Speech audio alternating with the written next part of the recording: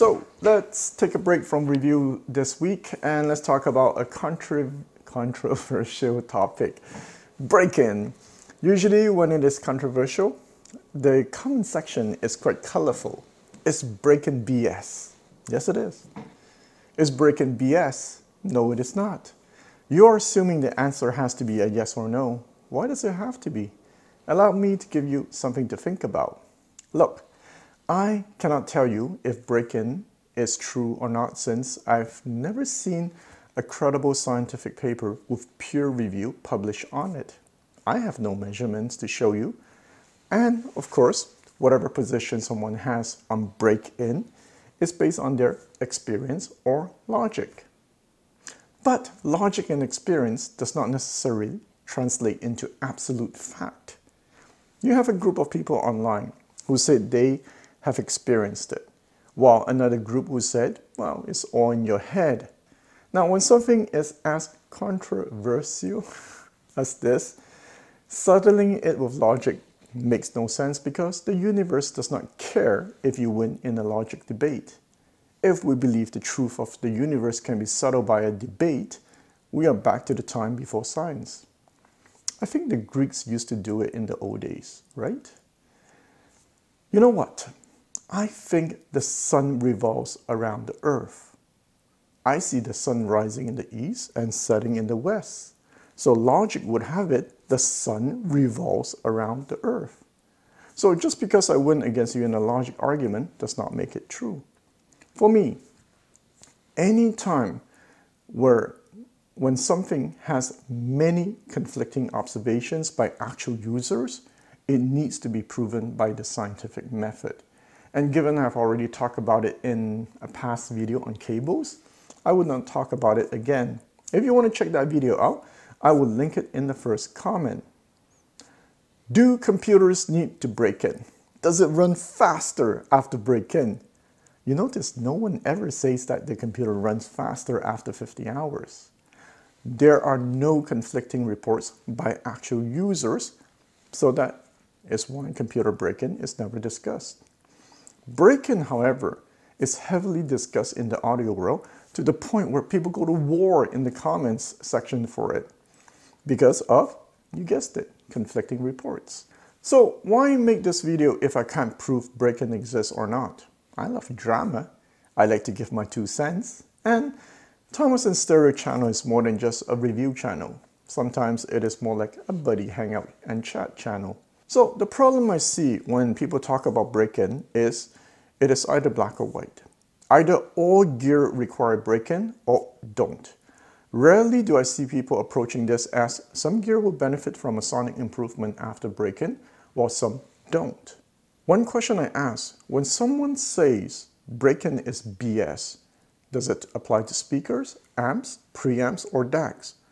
Is it possible for someone to believe that break-in with speaker is BS, but break-in with amps is not? Think about it. It is 2 different things. Did the universe just decided that everything under the audio umbrella follows the same break-in rule, despite some of the gear being fundamentally different in design? Another question I ask, as someone who has a degree in statistics, is sample size. So let's take speakers for example, and you don't believe in break-in. Let me ask you, how big is your sample size to determine break-in is BS? How many brands have you tried? Let's say 10. So with those 10 speakers, you can conclude all speakers in the known universe will follow the same conclusion? There are thousands of speakers out there, but no. Your 10 speakers experience would dictate how all the speakers in the universe will behave. You see why sample size is important. Did you know that for something to be statistically significant, the sample size should at least be 100? How many people you know have access to hundreds of new gear and consistently put 200 hours break-in with each of it? How many 200 hours do you have?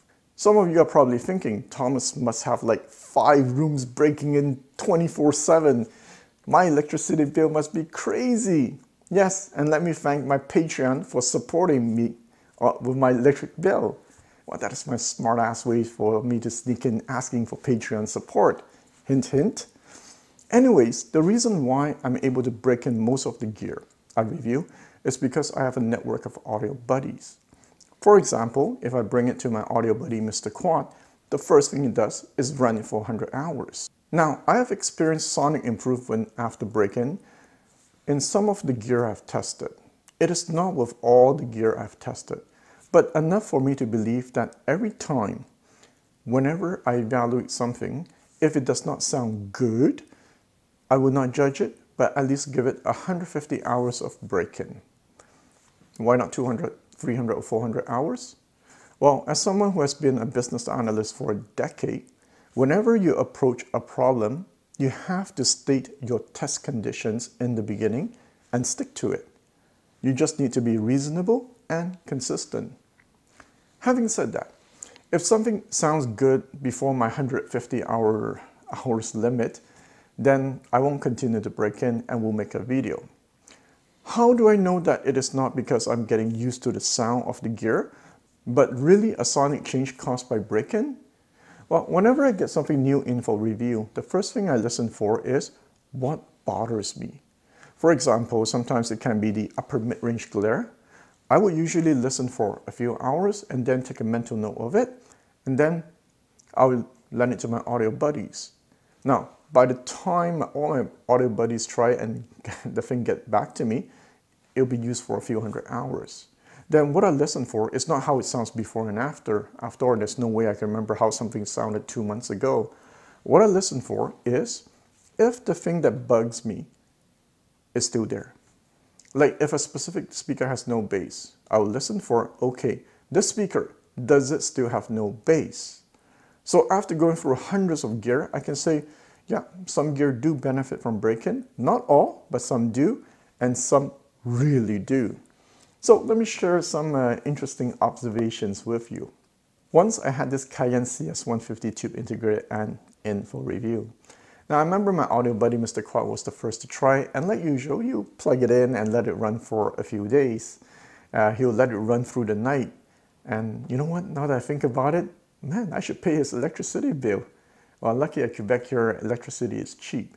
Anyways, usually he would send a first report of his initial impression, and as the weeks go by, he would send me occasional updates. Now, this is the part that is interesting, that he did not know, but I actually knew. When you break in, you actually cannot just let it run for 100 hours straight. You have to play it for a while, let it rest, and then play it for a while, and then let it rest, and so forth. And you repeat the cycle. Now, one day I remember getting a text from him where he was quite shocked that the sound changed significantly one day after it powered off, let it rest, and then power it on again. He always thought he needed to just run it continuously for 100 hours. And that was an aha moment for him. So he and I have the same experience. Now, what is more interesting is this. Recently, Decware sent me one of their amps for review. Coincidentally, that is how they suggest how to break in. You run it for a while, let it rest, run it for a while, and let it rest, and so forth. It is actually in their manual. That is why I said in my Decware UFO video, you can tell Decware is run by audiophiles. They actually listen to their gear. Behind the scene, from what I know, not all audio engineers know how to listen to their products. So what is the probability of 3 different people experiencing the same when it comes to break-in? Now, I'm not saying all amps break in that way, but what I'm saying is if you have actual real-life experience with a lot of gear and you actually take the time to break it in, you might experience exactly what 3 of us had. The problem is sample size. You need to go through a lot of gear and also have the discipline, and I mean the discipline to put the time into breaking it in. Why is it that all products sound better after break-in? I can argue that if I design an amp and bring it to the market, I would definitely spend 200 hours listening to my final product. But you know what? Not all products I've tried, I like it better after break-in. Let me tell you a story. So there was this PMC DB1 Gold speaker I reviewed. When I first got it, I was so blown away by how detailed and revealing the top end was. It was at my focal canta, like with beryllium tweeter level, but rounder. Now, although I love the top end, I did find it a bit bass shy, and I was telling myself, man, I can't believe this thing lacks bass, especially it is a transmission line design. This was one speaker I did not ask Mr. Quad to help me to evaluate, so it did not go through that usual 100-hour cycle break-in. I lent it to Mr. 707, who only put a few hours on it, and I remember he felt the same. The bass is really missing. Then I gave it to Mr. Kanta. Mr. Kanta, whenever he breaks in speaker, he uses disco music and blasts the volume, man. He just let it run for I don't know how many hours. Once again, just like Mr. 707 and me, Mr. Kanta found the bass to be a bit weak. Man, at one point I was so tempted to take out that glue foam port at the back of the speaker just to increase the bass. If I made an honest review that day, like if I made a video that day, I would say, well, the speaker is very detailed, but I wish I had more bass. So one day I got a message from Mr. Kanta and he said, hey man, the bass changed significantly before and after lunch. There is bass with the PMC speaker now. I was like, you sure, man? And when I got the PMC speakers back, yeah, there was bass. On my desk, the bass can dig deep enough that I can feel the gentle vibration on my desk sometimes. Now this was a case where there was a significant difference after break-in. Now here's the thing. I actually prefer the speaker before break-in. Now with the extra bass, the top end is less apparent and it creates a more balanced presentation and less bright. But I love that super revealing top end and I lost that. I actually wanted the pre-break-in speaker back. Oh well. So out of all the gear I've tried, there are times I prefer before break-in. Recently, I got my hands on this Pure Audio integrated amp. Mr. Vintage, my audio buddy, loved it.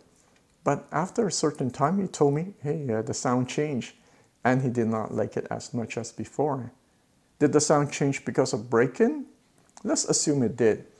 And this is a case where, yeah, break-in actually was not desired by Mr. Vintage. I say for him only because for me it still sounded fantastic after break-in. So, if you have actual experience with break-in and have tested a large sample size with lots of hours, the key word here is lots of hours, you sometimes will come across interesting results.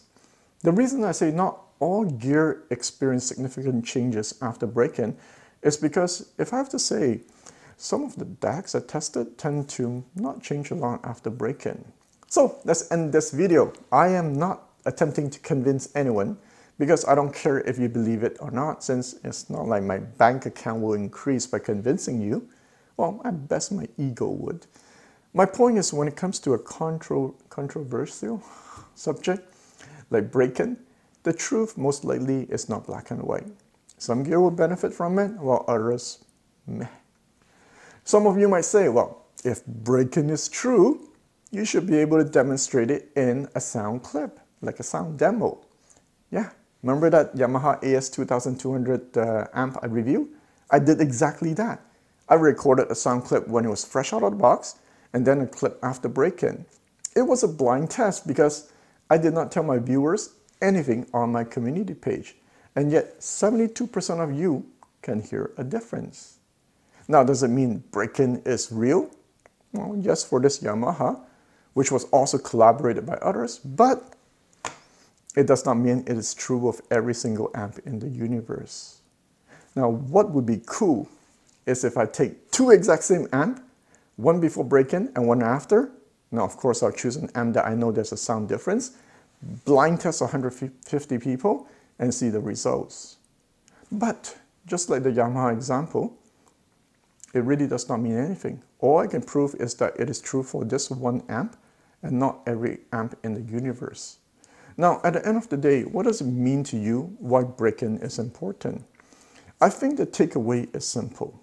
If you bring something home and don't like it, give it a bit of time before making a final decision. Give it time to break in. Now, Thomas, I bet you all the companies who say break-in is true is trying to get you to keep it past your 30 days return period. Dude, There are over 700 hours in a month. Be smart about it.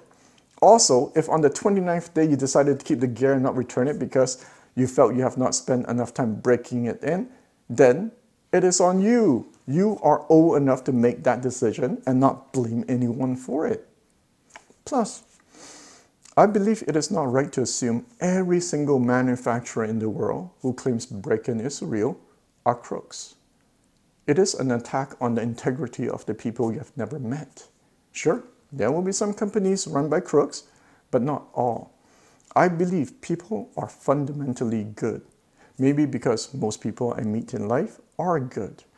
It is, in my opinion, just like you cannot use a blanket statement calling all audio gear in the universe do not need break-in. You cannot use a blanket statement calling all manufacturer who believes in break-in is trying to get you to keep it past the return window. That is just my 2 cents. Now, before I let you go, of course, like the video, but most important is to leave a comment sharing your experience with break-in. If you have experienced it, if you have experienced to the point where there's no doubt, put a comment so that other people can also, gain from your experience. All right, guys, till next time.